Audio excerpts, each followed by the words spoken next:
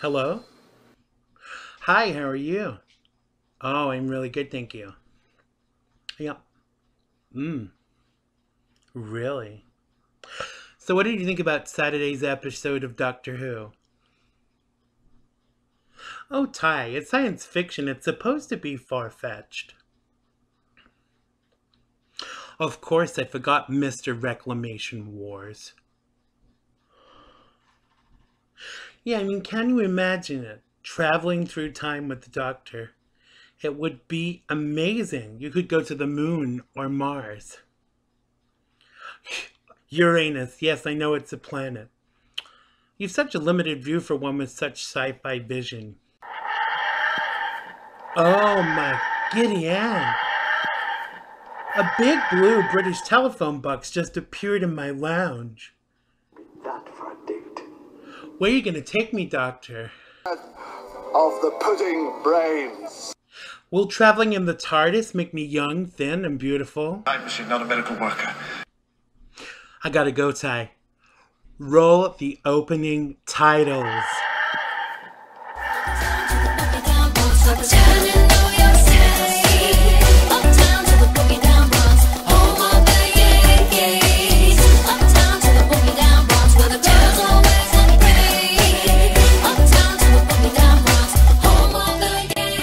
And who said time travel is not possible? Hello, America, and welcome to Xandermonium, the talk show that gets you talking. I'm your host, Xander Gibb, and on today's show, we will be getting a glimpse into the news according to comedian Sarah Boyles. We'll be going out onto the streets of the Boogie Down to find out exactly what you think about what's going on in the USA. And we'll also be getting a little glimpse into Salem Kapsaski's new movie, Spidarlings. More to come in a mere moment. As always, you can interact with me via Twitter. You can tweet me at Xander Gibb, Xandergibb, capital X, capital G. Make sure you follow and keep up to date with what's going on in a world of mind-blowing information. And now it's time for Xander's Soapbox.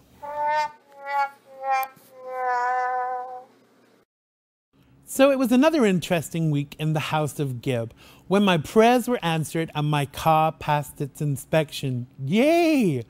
I, however, did not win the lotto and was not able to buy a new car and a swanky new pad to boot. Now, all joking aside, I was grateful for that small mercy.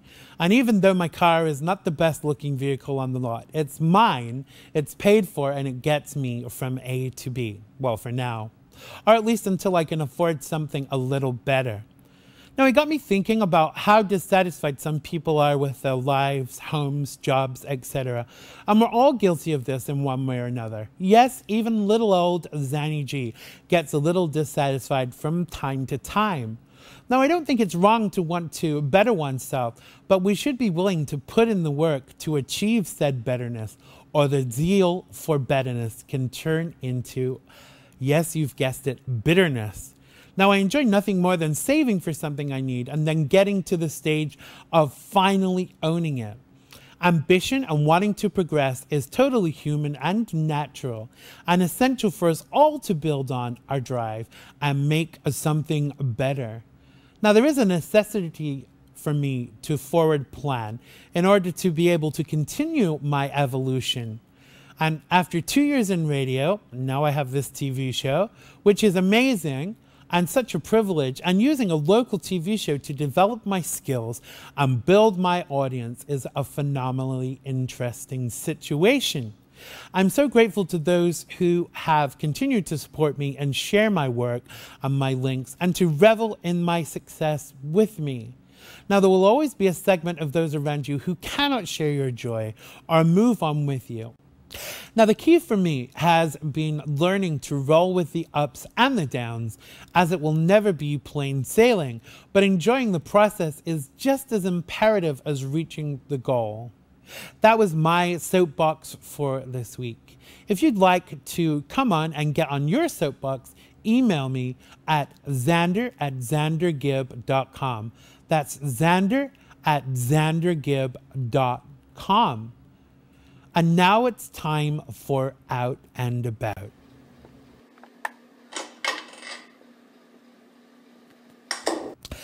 So we sent our roving reporter, Laurie Nebo, yes, that Laurie Nebo, the singer from episode 1 who couldn't quite grasp the ideology of quick-fire questions, out onto the streets of the Bronx to find out exactly what you think about what's going on in these United States today. Check it out.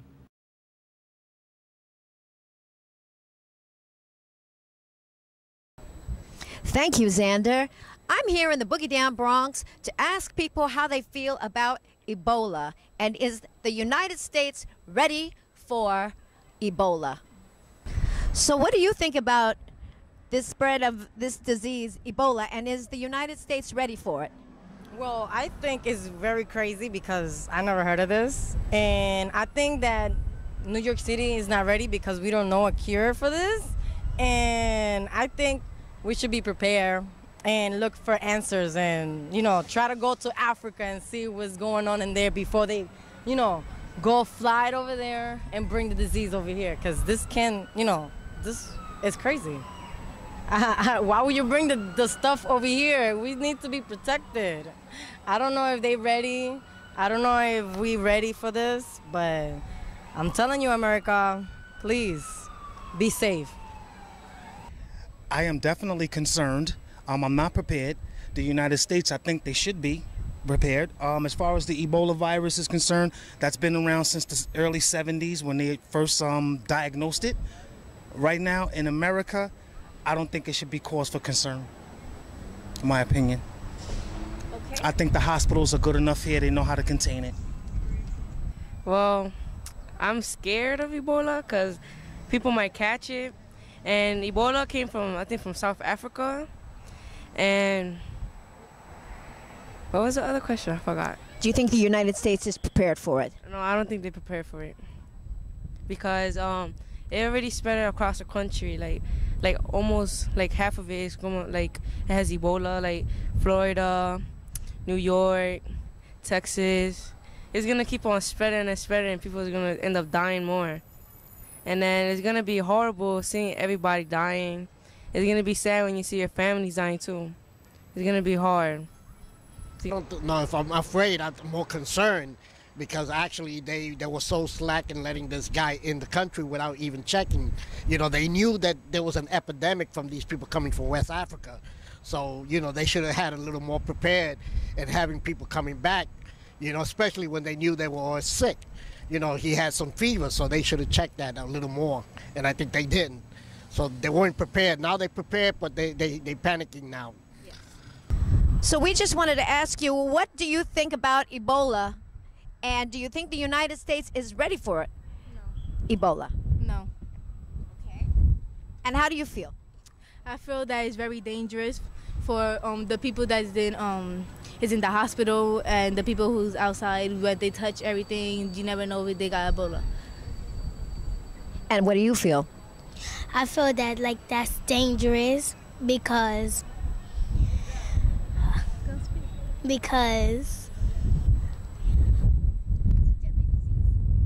yes. So we're asking about Ebola. Do you think the United States is prepared for it?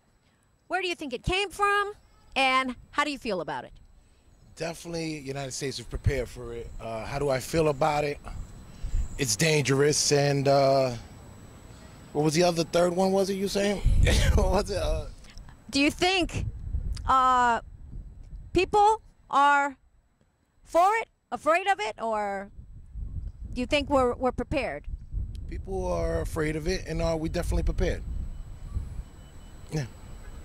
Where do you think it came from? Where do I think it came from? They say Africa, then they say it came from Europe. No one really knows the answer, the true answer. No one really knows. So tell us, what do you think about the disease from Africa, Ebola? And is the United States prepared for this disease? It's not prepared because we don't know where it's coming from or how it's coming. And many people is entering from Africa without getting their shots, so we don't know if they got Ebola. Yeah. And Ebola is a nasty disease.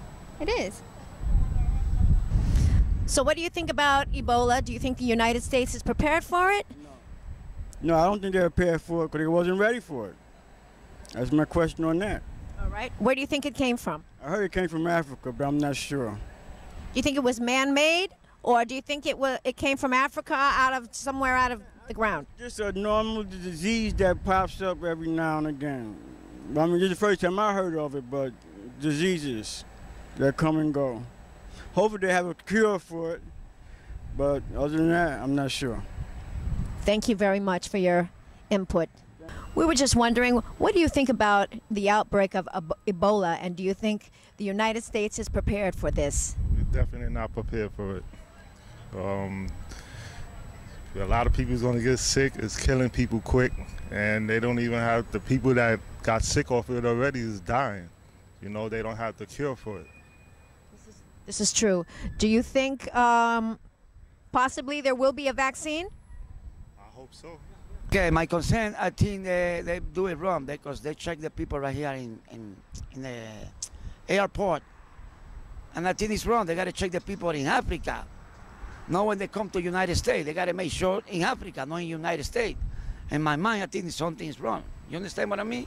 Because I see the news every day, and they check the people when they come to United States. So, you know, there's going to be a lot of people sick. They got to do it in Africa before they come to United States. That's, you know, that's what I think. Hi, we want to ask you about what you think about the disease Ebola, and do you think the United States is prepared for it, and where do you think it came from?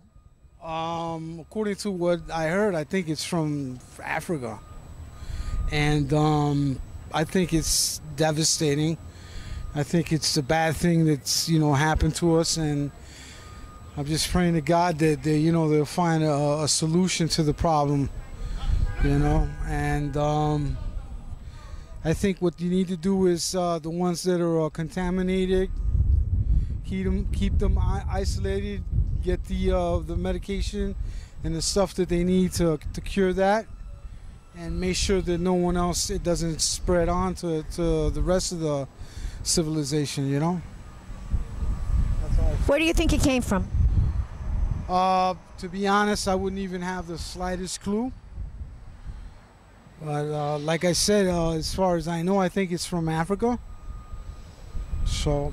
Thank you very much, sir. I hope, you know, that there's a cure. I do too. Let's pray. Thank you very much. Thank you very much. Bye.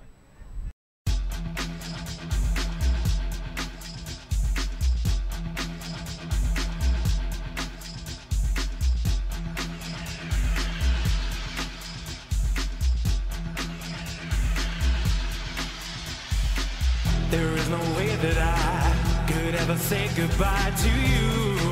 Oh no, you're in my heart and soul. Your love has made me whole. Don't ever turn away from me.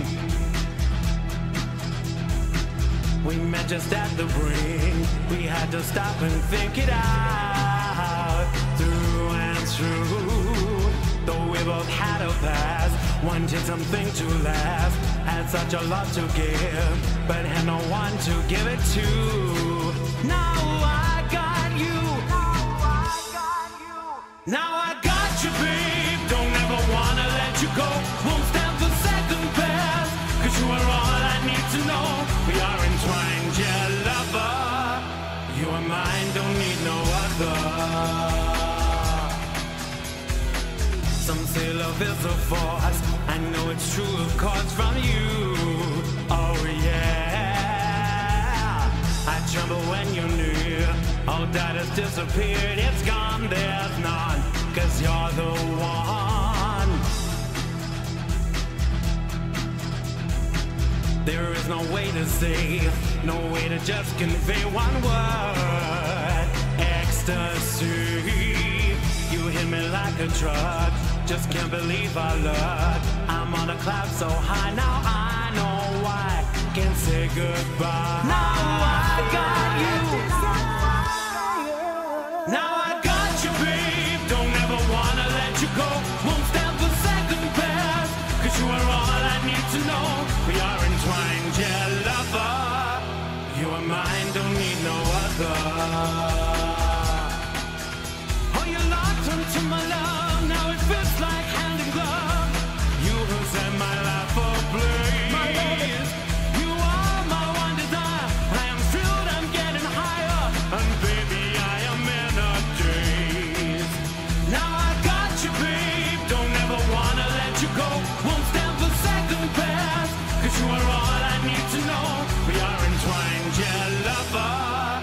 You are mine, don't need no other.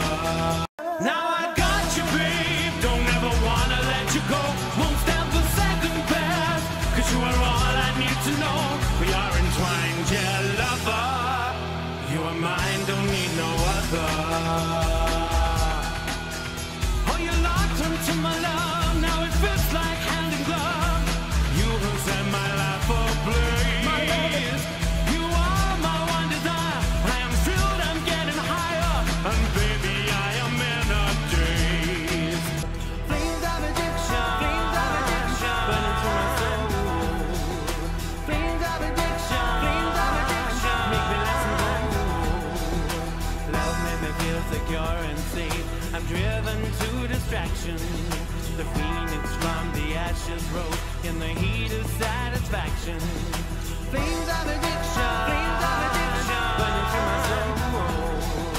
Flames of addiction, make me less and awesome water on me, dampen the flames. I ain't got a clue why you're playing this game. I feel the heat, I feel the pain. Is your love alive? I can't take the strain. You've ignited something deep inside of me. Burning, yearning, not discerning. Won't you set me free? Standing in the embers, you're smoking, I can see. Come on now, you know you can. Come and set me free. Flames of addiction, come on now, you know you can. Come and set me. Flames of addiction. It's time for decisions, babe, as I continue to perspire. Do I withstand the heat or do I get out of the fire? Flames of addiction, burning through my soul. Flames of addiction, make me less and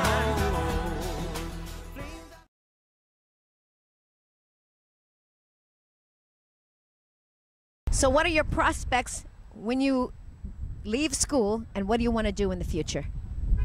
I want to play basketball. And like when I leave school, I go to the courts, play basketball. And like that's about it. Okay, thank you. So there you have it, Xander. Most people are afraid, and they do believe that the United States is not prepared for Ebola. Xander, it's back to you in the studio. Thanks to Laurie Nebo for checking in with the folks in our borough. Make sure to check her out on Twitter at Sister Nebo. And now it's time for Watch This Space. Look out! Now, working in the business they call show has given me the privilege of meeting so many talented people. And two of those said people are Salem, Kapsaski, and Jeff Christian, both of whom were involved in the making of a new movie called Spidarlings, a horror musical written by Salem Kapsaski with music and songs by Jeff Christian. Poverty-stricken Eden and Matilda have enough trouble just getting through the days. Their landlord is trying to terrorize them, and strange things seem to be going on at the place where Matilda works. But when Eden buys a pet spider, the real troubles begin. Let's take a look at the trailer.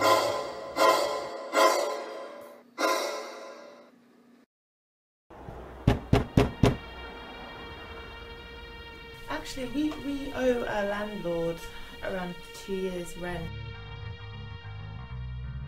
Darling, you know, I heard the other day that in Thailand, if you're homeless, you can just live by the beach.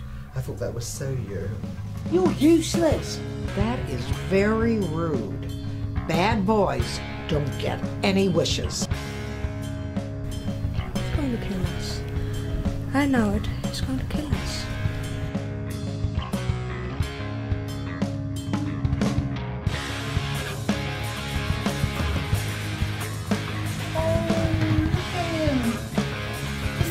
Cutest.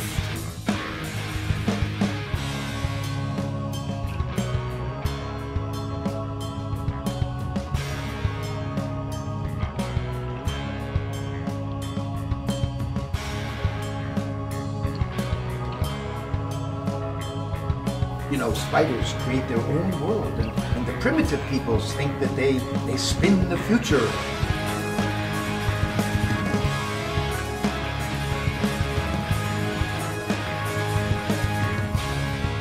My friend, welcome to Juicy Go.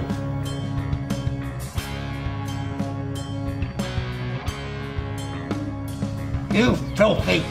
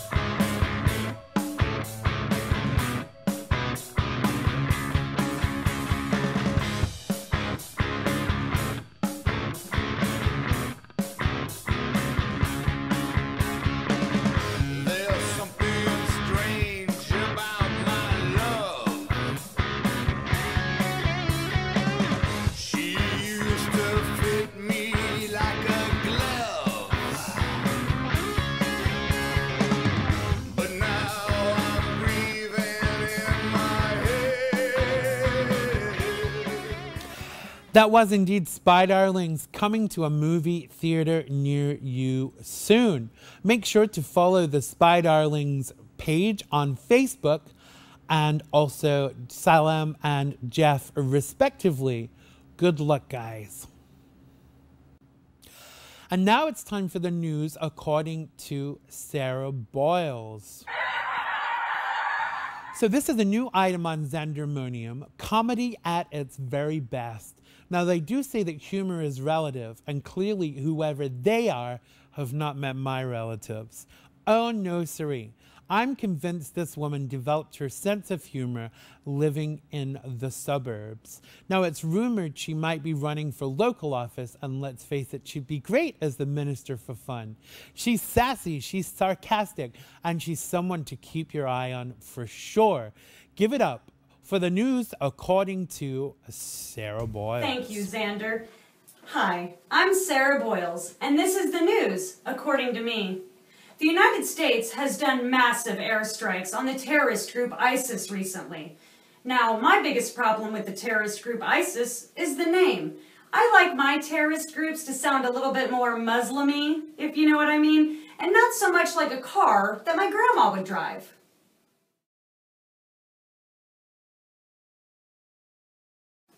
In Homeland news, the Department of Justice has asked the officers in Ferguson, Missouri to please stop wearing bracelets that say, "I am Darren Wilson." Now, these are supportive bracelets for the officer that shot an unarmed black teen August 9th of this year. And the teen did die. They have also asked their officers to quit shooting unarmed black teens to death. I have great news for you if you love the movie Frozen and you're a super trampy person. You can be the beloved character from the movie Olaf this Halloween. They have a cute costume out.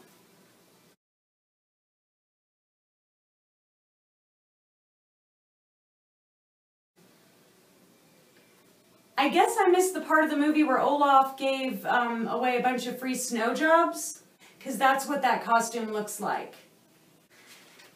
In celebrity news, longtime Hollywood heartthrob George Clooney recently tied the knot. I know this is shocking. He had an extravagant Venetian wedding. It was beautiful. I just don't understand how someone with the charm, personality, and looks of a used car salesman could make it so far in Hollywood. Now, George wants us all to think of him as the new Clark Gable, but I'll always remember him as this.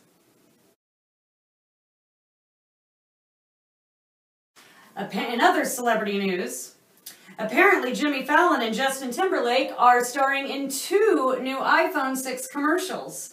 Hashtag, how much money do you really need? Hashtag, can I borrow some? Hashtag, don't think, just say yes. Speaking of the iPhone 6, it's been reported that Queen Elizabeth is not very fond of selfies. She finds them strange. To which I replied, Queen Elizabeth is still alive? Who knew?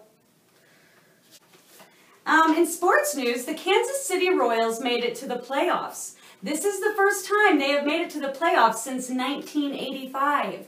To put that in perspective, I was 5 years old, and this man was the talk of the town.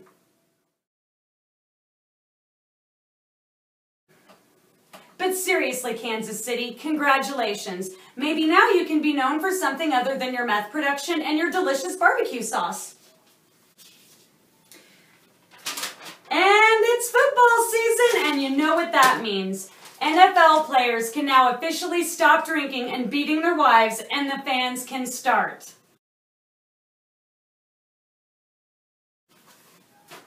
Happy football season. And I'd like to close my first news segment with my little segment I like to call My Hope for Humanity. John Heater, also known as Napoleon Dynamite from the movie Napoleon Dynamite,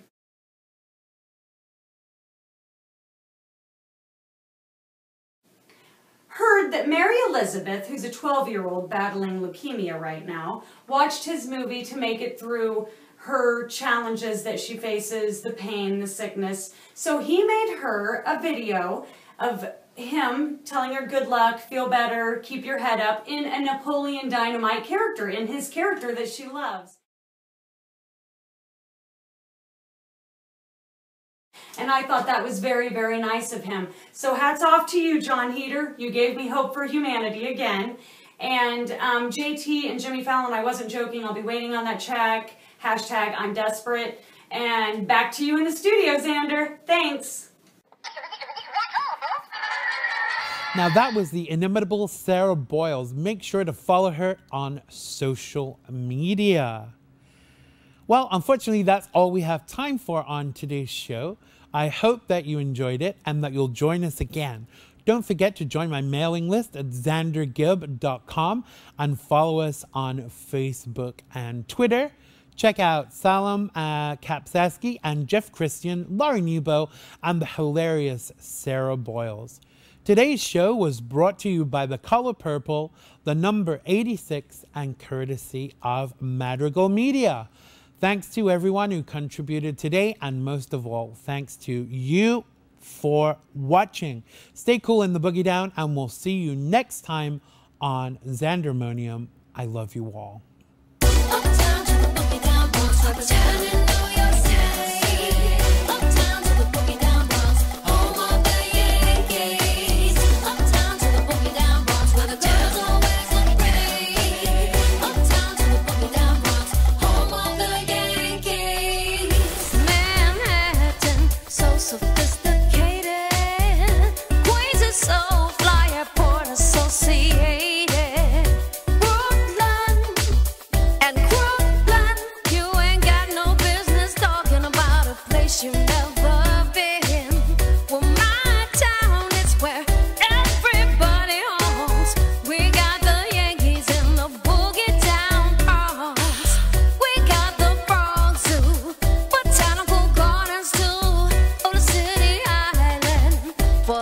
Seafood.